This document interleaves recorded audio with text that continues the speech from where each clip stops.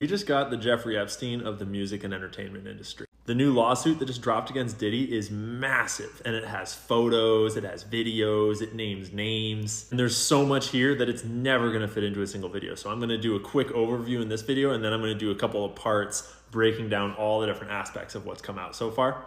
We're talking crime scenes, we're talking photo evidence of celebrities like Cuba Gooding Jr., we're talking record label executives, we're talking hidden cameras in every room of the house, getting recordings of celebrities, executives, politicians at parties with celebrities and underage girls, with drinks being spiked, with drugs. This goes all the way back to the murder of Tupac and Biggie.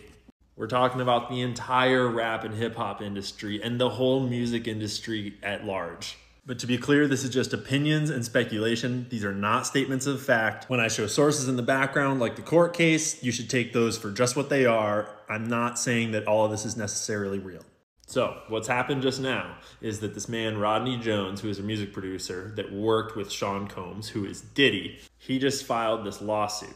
And he didn't just file it against Diddy, he filed against the executives at all of the companies associated and against the companies like Universal Music Group. His lawyers claim that he has secured hundreds of hours of footage and audio recordings of Diddy and his staff and his guests engaging in serious illegal activity. It's illegal for lawyers to make these claims if they don't have reasonable belief that this evidence is legitimate and exists. They could get disbarred for making these claims if they're not true. And some of that evidence is present in this lawsuit, like when Diddy allegedly shot a man.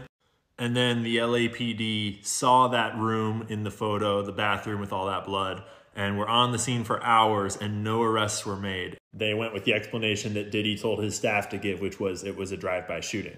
Diddy made it clear that his head of security, Fahim Muhammad, had the power to make people and problems disappear.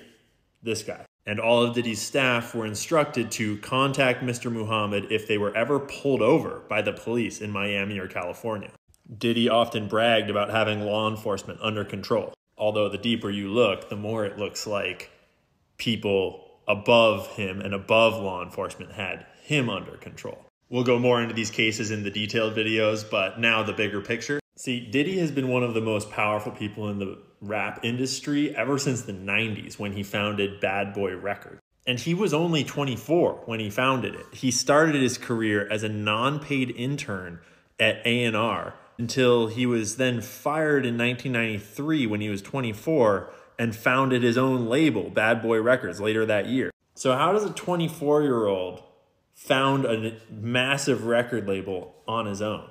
Well, when you dig further, you realize it wasn't on his own. It was with the help of Clive Davis, his mentor. And the further into it all you dig, you realize that Clive Davis came out as gay later on, and there's a lot of rumors that him and Diddy were in a relationship throughout this time. This is going to come up over and over and over, just by chance. Clive Davis has been running significant portions of the music industry since our parents were kids listening to music. Responsible for artists like Aretha Franklin, Alicia Keys, The Grateful Dead, then later Usher, Outkast, Pink. But back in the 60s and 70s, like Janis Joplin, Santana, Aerosmith, Pink Floyd, like, come on, read it.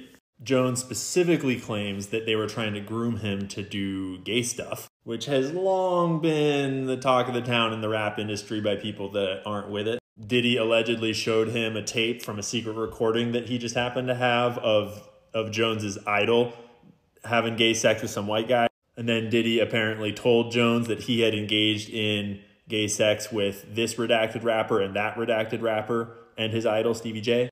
And apparently he also promised to make sure that Jones would win Producer of the Year at the Grammys if he did gay stuff on camera. Although, to be clear, he wasn't explicitly saying on camera, but Mr. Jones discovered that Diddy had hidden cameras in every room of his home. I'm gonna guess that Diddy didn't learn how to wire a whole house with cameras on his own. Kanye has accused Diddy of being a Fed many times. Diddy's also been accused of ordering the hit on Tupac many times. And when Diddy was asked about this on a podcast, this was his response. We don't talk about things that are nonsense. We don't even entertain nonsense, my brother. So we're not even going to go there with all due respect, but I appreciate you as a journalist asking. When you start digging into allegations of the CIA, the FBI, the Mossad having tentacles in the music industry, you wind up at total rumors like this. Former CIA agent admits agency created gangster rap to fill private prisons by glamorizing criminality. Claims like famous hip-hop lyrics of the legendary hip-hop outfit NWA were even scripted by a team of psychologists and war propagandists inside the CIA, according to this former agent. Obviously, these are just totally rumors and conspiracy theories, no truth to this whatsoever. But it leads you to people like Leor Cohen, who might be the most influential person in the last 100 years of music, because he ran Def Jam and made Jay-Z who he is, including Redman, Method Man, DMX, Ja Rule, Ludacris. But it doesn't stop with rap music. We got Bon Jovi, Mariah Carey, Shania Twain, Elvis Costello, Ashanti, Nickelback, Slipknot, Sum 41, The Killers, Slayer. But then we've also got his protege, Julie Greenwald, that got elevated through this merger that he brokered and managed the Black Keys, Bruno Mars, Death Cab for Cutie, Jason Mraz, Kid Rock, Lupe Fiasco, Wiz Khalifa. That would be this Julie Greenwald. And then we've got Lucian Grange, the CEO of Universal Music Group. He's the one that is directly implicated and named in this lawsuit. It is alleged that he attended these parties with underage girls and with sex workers, and he knew that they were spiking drinks, etc., etc. But when you're talking about Diddy, you got to also talk about Justin Bieber, who was managed by Scooter Braun, along with Kanye West, Ariana Grande, Demi Lovato, etc. Scooter Braun is a really big player in the modern music industry. We also got Psy, Carly Rae Morris, Martin Garrix, Kanye West, Black Eyed Peas, David Guetta, Lil Dicky. So you might not remember, but back in the 90s, Tupac and Biggie were both coming up, and they were both talking about leaving their records that we've shown the people involved in those records already and starting their own. And Tupac was starting to speak out a little bit maybe about the nature of the industry. Diddy was close in the middle of that, and there's a lot of rumors that he ordered the hit on Tupac. Diddy sort of rose to power on the power vacuum of Tupac and Biggie both leaving the scene. And he has been manipulating and running a huge portion of the industry from the inside ever since. And this court case directly alleges with lots of evidence that he has been running a sexual blackmail scheme that entire time, promoting artists that would engage in the sexual blackmail scheme and then do their bidding there, because there's not just him acting alone, and pushing out, ostracizing, blacklisting, attacking artists that wouldn't. So maybe you should go back and listen to some of Kanye's interviews and see if he sounds quite so crazy after all. We just got the Jeffrey Epstein of the music and entertainment industry. The new lawsuit that just dropped